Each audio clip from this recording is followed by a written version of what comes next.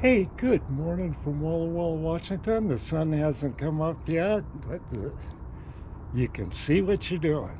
Hey, let's take a look real quick at this. I'm going to do take a look at electric lead screw reverse switches on the Monarch 10EE.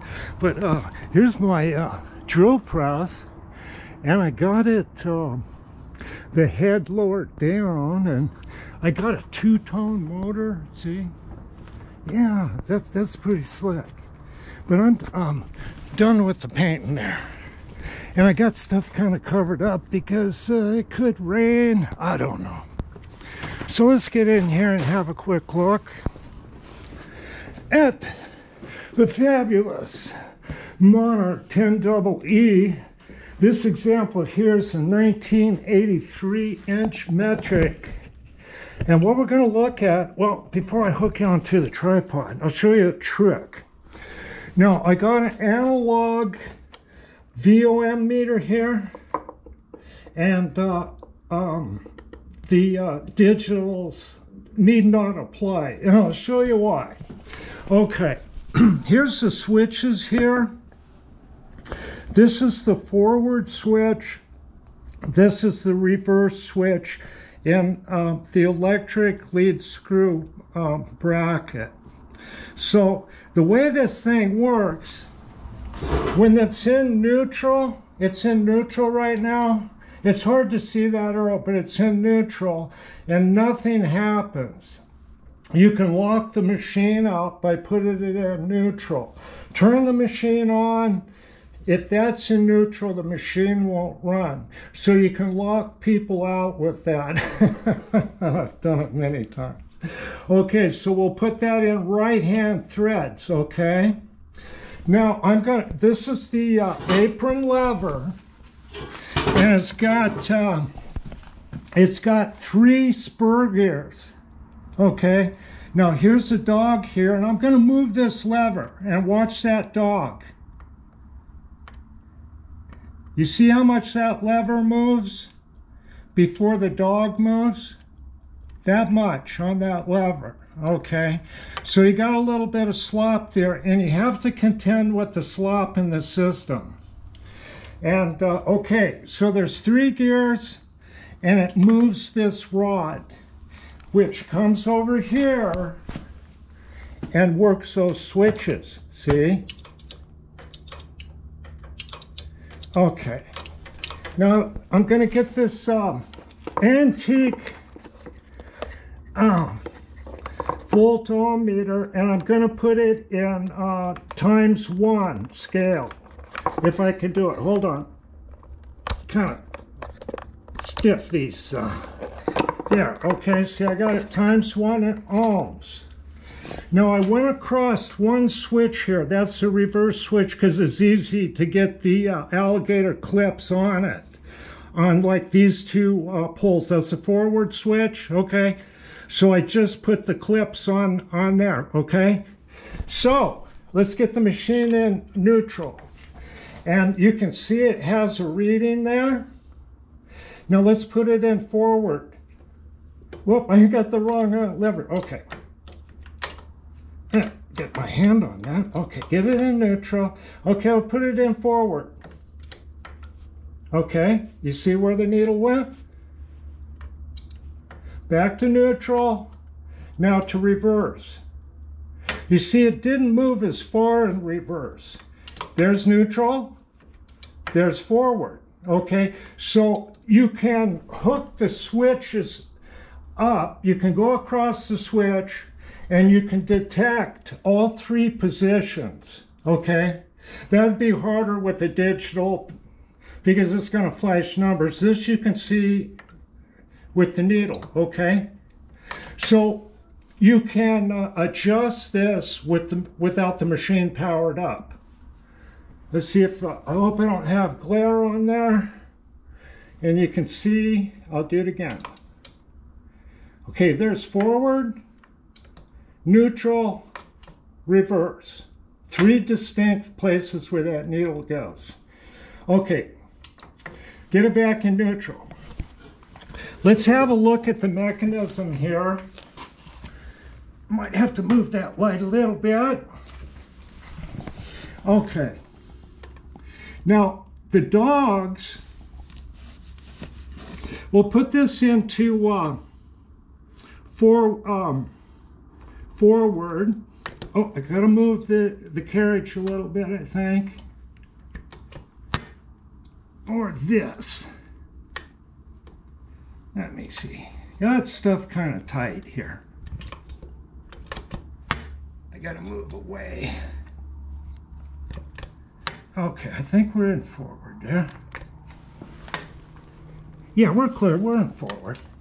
It's just not moving as far as I think it should. Okay, so what happens is when it hits the stop on the other side, and you can do it with the fork adjustment, it returns the spindle lever. Let's see if I got that right. Somehow something's not right here. Okay, that's preventing it from going that direction. And okay, that's what it should be. You know, move this here. So when the carriage travels over, and I'll travel it over, and it hits that dog, it lifts that lever up. See? And it went, and I didn't go far enough. And what you gotta make sure, let's do that again. I don't have this lock, but it doesn't matter. It's in forward, it's going forward, and it's gonna hit that dog, and it lifts that lever up, okay? Now, what's really critical here, and it's not doing that, is, let's try that again, and that's why I'm adjusting this, because this is not a good situation when it does this. Okay, it's in forward, we're cutting a thread, the carriage is traveling, it lifts it up, okay? Now what can happen is the design of the fork keeps it from going back into forward again. But since it didn't go up to lock, which is this far, and see it's locked, and to unlock it you have to pull the lever out. See, that's its safety. So it goes that far. And here's the real problem with that. When you're done cutting threads and you back the carriage off and you don't know this, this from its own weight, it can fall into forward. So you got to make sure that the ELSR forks return that lever to neutral lock. So up here's reverse, that's neutral lock. To move it to reverse, you have to pull this out, see? That's its safety. So if it's coming up and it doesn't go all the way to lock where that handle snaps in, when you back the carriage away, it can fall into forward, and you might not notice that, and you can get injured. So you got to make sure when you're using this device that it returns the switch to lock. Okay? All right. So it's really quite easy to adjust this. And it's really quite a simple mechanism. Now, if you turn the knob here to left-hand threads, in normal operation, and some people like it that way, is to go forward with the spindle, you just lift it. You lift the lever, and that's forward. When it's in left hand, okay? So if you turn it over to right hand, then forward is with moving the spindle lever down, okay? It's kind of a different deal. Now, the way this works, they call this electric lead screw reverse, but all it does is shut the spindle off with these stops and prevents you from going any further, lets you put it into reverse, and then the carriage travels, see, picks that up and returns it to neutral. You've got one adjustment under here. It's a bolt, and you'll have to adjust that in case the in forward position that it's not too low and the fork will crash into the dog instead of lifting it up. So there's an adjustment for the travel, total travel, okay? So it's something you just gotta fiddle around with. And just be aware that if you're using the device, just make sure that it returns the spindle lever to forward, okay?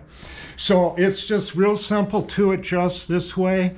Hook up to the lower switch like that, and then you can detect where the lever is. And you can play around with it and get all that stuff adjusted. Okay, I'll be back later. I've got some machining to do with this machine. I'll turn the camera on. Okay, bye.